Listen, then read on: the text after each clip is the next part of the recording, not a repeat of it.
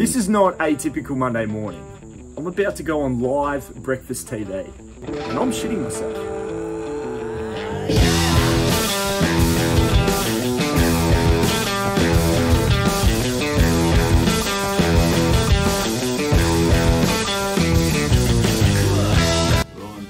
We're ready for this.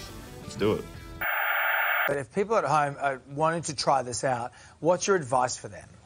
Look, advice for them is to 100% just give it a go. See if you like it. There is certainly a lot of work to it. Do that research, have a look on eBay to see what the item lying around the house is selling for. Starting at home is definitely the best place to get into it. It's risk-free. You're not having to put any money down. And I've got a YouTube channel as well that documents absolutely everything. So I'd encourage everyone to give the Aussie Flipper a quick search up on YouTube, and I've got all the hints, tips and tricks there to be able to help you get started. Love your work, Matt. Thanks so much for coming on today. No worries, guys. Appreciate it. See you soon. I'm vlogging the day, mate. How did I go? Nailed it? No. You're happy? Yeah. If you're happy, I'm happy, my man.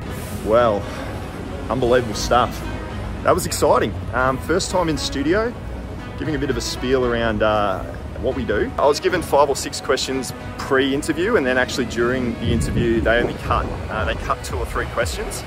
But I was able to promote YouTube, and that was the aim, just to say, follow the Aussie Flipper on YouTube. So hopefully there's a few of you watching this now that have come from watching me on Channel 9, and if you were, let me know in the comments below.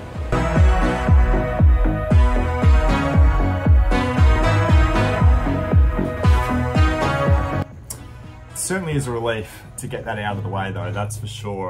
We've got a massive Monday to get stuck into, and fortunately being 10:30 in the morning, we haven't wasted too much time getting that live done. But I wanted to pull up some sales numbers for you to give you a look at how last week went for us selling on eBay and what our goals are for the month of February.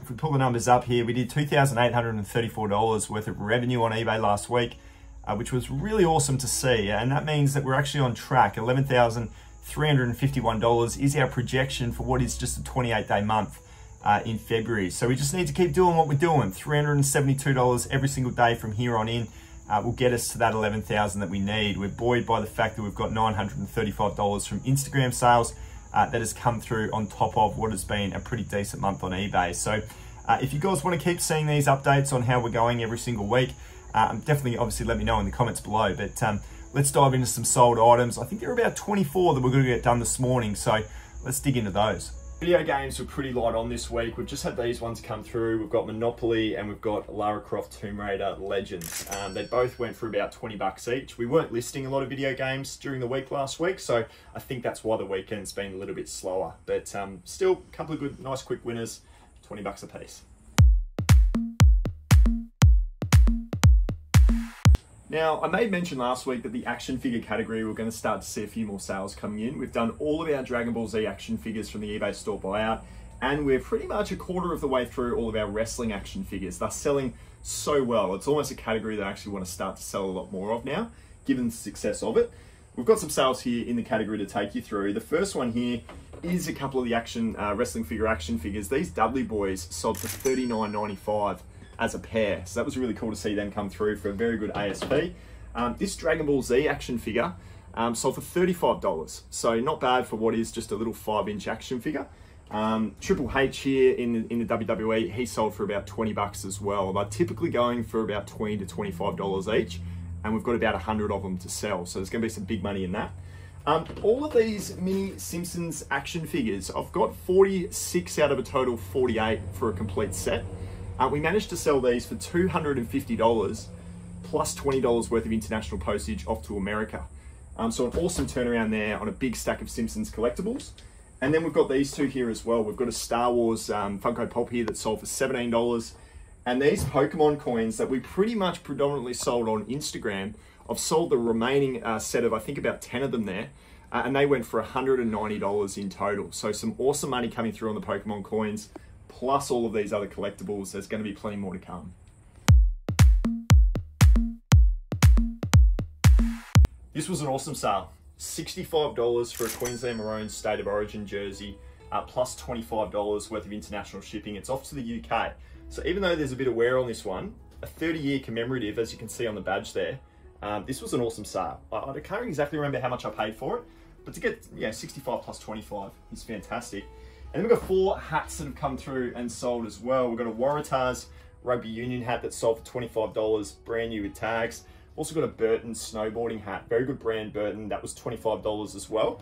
And you may have remembered, if you've been watching past episodes, these heritage hats that I picked up from a thrift store, I think I bought about 10 of them all up, and I bought them for just $2 a piece, and they're all selling for around about that $20 price point. So a buyer has bought both of these for $20 a piece, $40. That'll get shipped off in a cardboard box for $7.50. Pretty good turnaround on that one. So the hats are good sellers, and the sports jerseys are also really good too. All right guys, we've got 3 pairs of shoes that have come through as well. These ones here, there was a little bit of damage on them. You can see a bit of a peel there. I didn't realize at the time of purchasing it that it had this issue. So therefore I had to reduce the price slightly. We pulled it down to $34 and we got a sale price come through. So I'm not gonna make a lot of profit on these. Really make sure that you're doing a thorough check of the items before you go on to purchase them. That was a little bit disappointing, but Keen is still a very good brand to be buying. This one here as well was a really great turnaround. I bought these for about $3 or $4 at a local thrift store, and we got a $40 sale price. The condition of them is obviously excellent, and a $40 sale price in just a couple of days is exactly what you want. And then these ones here, I bought these over in the US. So it's been about 9 to 10 months worth of a sell-through rate for these shoes. They're actually tennis shoes, and they went on to sell for just about $26. It wasn't a lot of money. I'm not going to be making a heap of profit on those either, but I've got so many shoes here to sell that I'm really just trying to get anything I can to clear a few of them out the door. DVDs, the #1 selling category. Another good weekend. We've got these 5 sales over here that I won't go into too much detail. They're just the bread and butter winners around that $15 price point that we always like to work from. These ones here, a couple of volume purchases. Lightning Point Season 1 and 2, we've got a $25 sale price on that one there. We've got a $25 sale price on Skins as well. Season 1 to 5. Doctor Who, a really good series to be finding. Always goes for some good money, this one. $35. The sell-through rate on this was literally 24 hours. So that's a good one for you guys to be finding out there. And then we've got a big international sale for the TV show Power. This one, seasons 1 to 6, I believe is complete. It sold for $60 plus $20 worth of international postage off to the USA. It did come from the Blockbuster video store buyout, which is just continuing to get a heap of sales come through. So DVDs, it wasn't the biggest and the best weekend we've ever had, but some really good consistent sellers.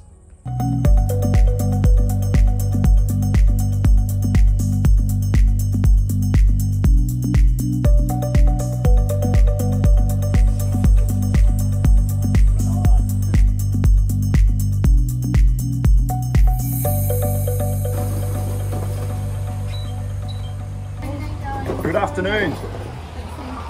Thanks heaps. See you later.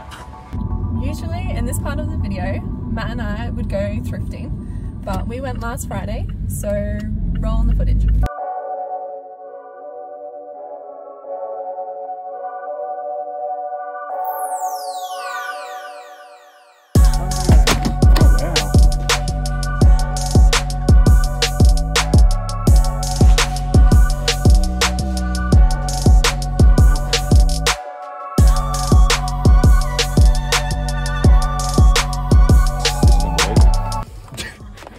This is wild. Courtney, this is hitting the jackpot. So this was a pretty crazy opportunity. We had a really nice guy that runs this thrift store bring some video games from out the back. As you can see here, a lot of Nintendo DS, a lot of Xbox, PlayStation, even some computer games in there as well. So I was really excited to see it because I knew no other resellers had got their hands on it. Courtney and I did some quick comp searching and we quickly realised it was probably best to go ahead and split them up. So that's what we're doing here. Just moving the computer games to one side because I don't really thrift them so much. And we ended up coming out with all of these video games. They were sort of starting around the $15 price point. That Barbie game there goes for about $30 and it was probably the best of the bunch. So really cool to be able to get our hands on about 8 or 9 listings there in the video game category. As you heard over the weekend, we didn't get as many sales.